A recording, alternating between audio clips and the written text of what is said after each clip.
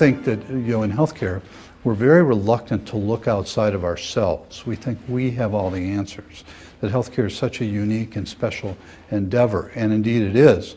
But as we've learned from the music paradigm, we have lots of lessons to learn from those outside of healthcare. I want to create a safe, enjoyable environment, because for the resistant people, that's the environment that's going to make them most open to looking at themselves anew. It's very difficult to blame somebody else for the sound that's coming out of your own instrument when you're the only one in the room. And so we became incredible problem solvers with our hands. We also are a very accurate organization. We're not satisfied with 98% accuracy. We really want 100% accuracy. One of the things that we've been talking about for some time is the concept of eliminating medical injuries from errors and mistakes. The obvious relevance to what we try to do in our complex system of healthcare was, I think, extraordinary. You're seeing your organization in the orchestra.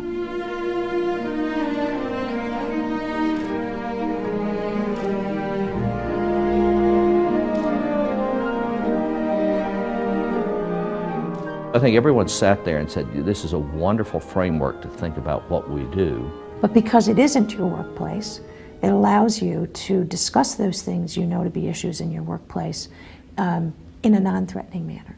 I use the orchestra to show the difference between what's just sort of adequate professional playing and really inspired visionary playing. And people can feel that. And they transfer that to themselves. They say, well, what could it be like if we collectively could do something really great? Every person in the organization has to be involved and feel like they have a role in ensuring the safety of patients. The music paradigm gave that clear message about how every member of the organization is absolutely critical for that. You can have the greatest soloist in the world, but if they're not playing the same notes at the same time off the same sheet of music, it's not a very harmonious result. And I think that resonated with all of us. That's a lot of the issue that we face, is we've got a culture of soloists in an environment that requires a coordinated team effort.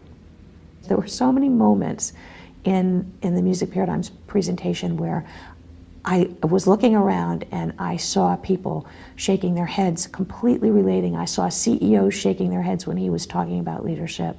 I saw people who were clinicians and practitioners shaking their heads when he was, focusing in on the team and how to play together. When Roger conducted in particular ways to show somewhat dysfunctional leadership.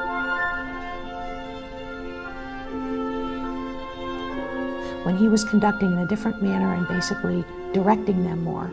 And you could see, not only was he being more directive, but he also, his passion wasn't the same. And then he spoke to the musicians, and the musicians said, well, we had nothing to do. And so what's it like working with this conductor? Well, it defeats the purpose of me actually being trained, or any of us to be trained as to what we're doing, because we no longer have any responsibility for our actions because you've taken it over. We can detach. We can detach from what's going on because you have taken over the responsibility of everything. It's like a control issue. Yeah. It's very profound what you're saying now. Our skills have become negated by your control over every aspect of the piece. Leaders have to understand that they can't go around telling people what to do. They have to inspire people. They have to have vision. They have to show direction, all the things that a conductor has to do. I never would have made that connection before. I never saw it before. And it was just so magical to watch the way the conductor was able to pull that together. For me, I took away things like leaders should not necessarily be doers, but enablers. That micromanaging actually sends the signal that you don't trust.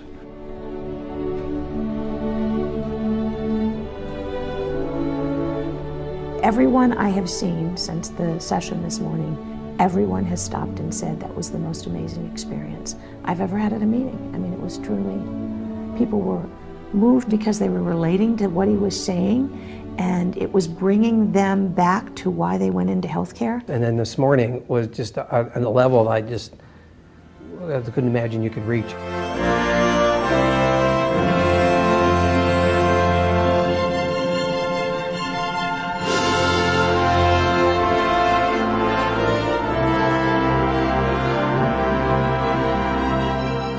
Just the whole experience, I could just feel just permeating my body.